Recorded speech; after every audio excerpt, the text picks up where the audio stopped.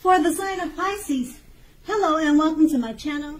Now, you probably decided that a long-term relationship was going to end.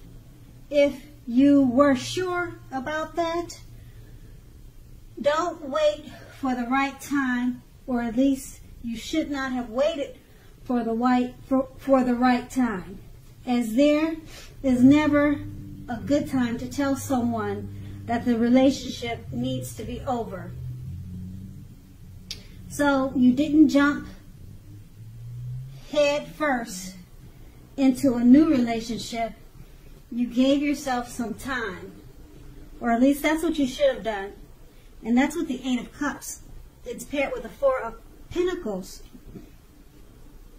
Now this card is about fear. When it comes to relationships, either you are holding on far too tight to a situation or lover, or someone could have been doing that to you. This clinging is not healthy. True love, it allows for space between lovers, and no matter what, one never really can control another person. So if you were single and thought that you were ready for a relationship, you probably realize that you will undoubtedly would have to step outside your comfort zone to make it happen, because true love just doesn't knock at your door or does it fall out of the sky. That's what the Four of Pentacles. Now that's the recent past. Let's move on to the present. We have the Eight of Swords. Now when it comes to relationships and love, the Eight of Swords, it points to a need to seriously reevaluate the relationship. Reevaluate a relationship.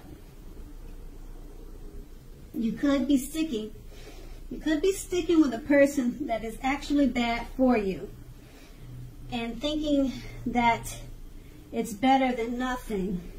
If that is the case, you need to rethink your thoughts, because being in an unhealthy relationship is much worse than being alone. If you are looking for love, first look at how well you love yourself. Someone else cannot come along and fix you, so start where you are. That's the Eight of Swords, and it's paired with the Ten of Swords. Now, with this card, it's not a happy card in the tarot. Something about the love situation you are in is not quite right. Ask yourself a lot of questions, accept reality. Don't close your eyes to the truth. You cannot force someone to love you or behave respectfully. Okay, as you can see in the picture, that's what it's showing. If you have recently met someone and you're looking for a relationship, keep looking. The contenders you've met so far, they're not really who they seem. That's with the Ten of Swords. Okay, as you can see, like I said in the picture, it looks like you could be meeting some backstabbers, some not really loyal or truthful people at this time. Okay, and so with these two cards paired together, the Eight of Swords, it's a time to reevaluate the relationship that you're in. Make sure you're not just sticking with them because you're afraid to be alone. Okay? And being that it's paired with the Ten of Swords, something about that relationship you're in is not quite right. Don't close your eyes to the truth. You can't force someone to behave or treat you respectfully. Okay, so make sure you're with that person for the right reason. Hopefully this is not your situation. Hopefully not hopefully, but maybe it's the situation of someone that's close to you. And we all know someone that's in an unhealthy relationship. Okay, so that's the present. Now let's move on to the challenge. Okay, the Seven of Wands. If you are in a committed relationship, don't hesitate to speak your mind to your lover. This will only improve your relationship as long as you are simultaneously considerate of the way in which you speak your mind. If you're single, this card can indicate that you are about to meet someone new from your usual search. It's going to be a different approach.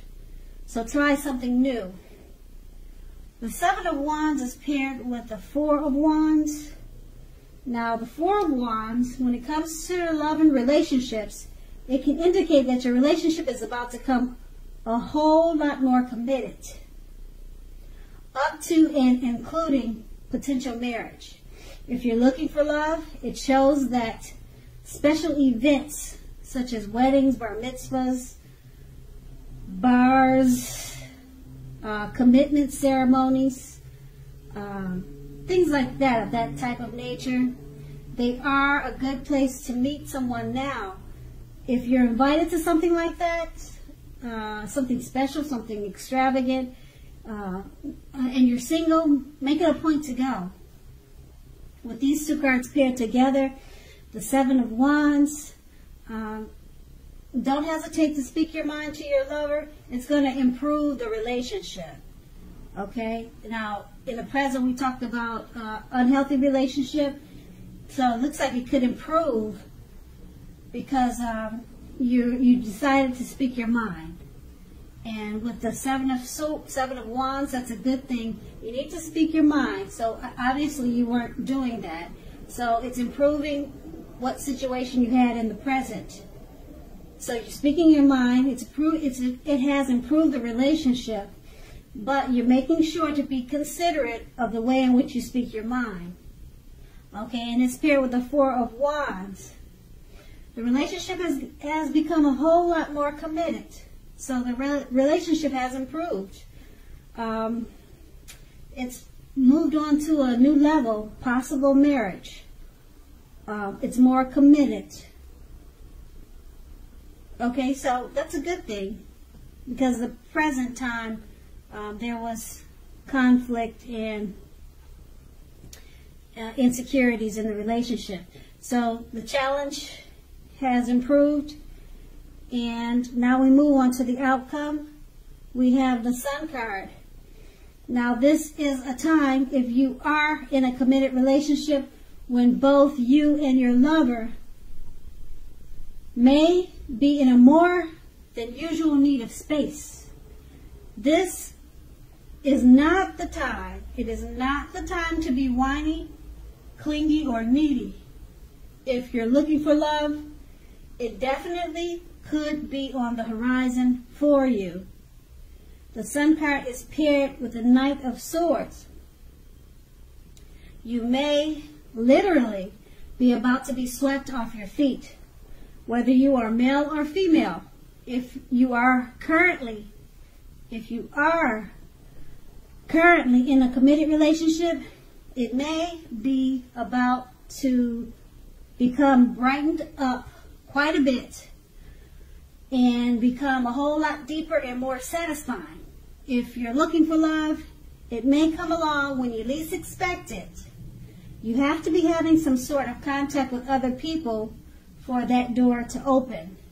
So get dressed up and go out on the town and have a great time. With these two cards paired together, the Sun card, you and your lover, you may need space at this time. Now is really not the time to be clingy or needy. And it's paired with the Knight of Swords. Someone's coming along to sweep you off your feet, whether you're male or female. Okay? So when you get the space, when you take space from your partner, you could be attracting the attention of someone else who wants to be a part of your life. Okay, so someone else may be coming towards you. And if you're already in a relationship already, it could become sweeter. It could brighten up quite a bit. but you really don't need to be clingy. Give it some space so that it will brighten up, because once you give it the space, it's going to make the relationship better.